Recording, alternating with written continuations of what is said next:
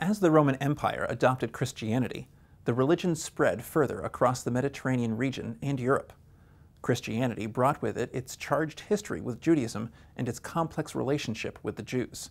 The development of the Christian adversus Judaeos tradition entered a new phase in the late 4th and early 5th centuries CE, when the most prominent of the Latin Church fathers, Augustine of Hippo, laid the groundwork for what would become the guiding Christian approach to the role of the Jews in medieval Christian society.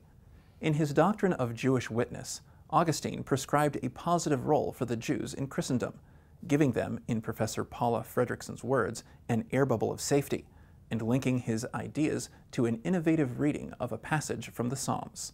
In his exposition of the verse from Psalm 59, in which God says about his enemies, "Slay them not."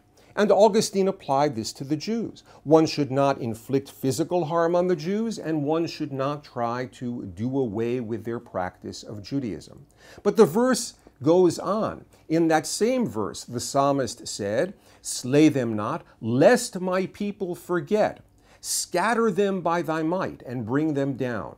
And the Augustinian interpretation of this verse was very much a part of his teaching concerning the proper place of the Jews in Christian society. Jews had a place, they had a purpose, lest my people, lest God's Christian people forget where they came from. Jews were meant to survive, they and their books and their traditions, especially their books, which Augustine believed the Jews themselves didn't understand properly, but those books validated the claims of Christianity to have fulfilled biblical prophecy, if one would read those prophecies correctly. So one needed to scatter the Jews, bring them down, subordinate them, enslave them, but to preserve them as kinds of fossils of antiquity. They were stuck in useless antiquity. It's as if they're waiting on the platform of a train station for the Salvation Express to arrive and take them to salvation, but that train will never come because they missed the train.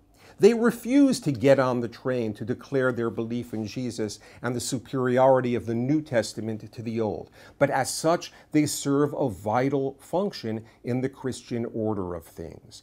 They are witnesses, they're kinds of librarians, they're slaves who carry books on their backs for the benefit of those who understand the true meaning of the books. Augustine's most powerful metaphor for explaining this role of the Jew in a properly ordered Christian society was that of the blind man in the mirror. The Jew can't see, but the Christian does. The Jew looks in the mirror in a metaphorical way of trying to understand his scripture and does not understand. He is blind. But the Christian looks into the mirror with him, reads the scripture of the Jew, sees that the Jew is blind, sees that he, the Christian, really understands what those scriptures mean. And you can't get that benefit of Jewish scripture without the Jew, who later Christian theologians in the wake of Augustine called the living letter of the law.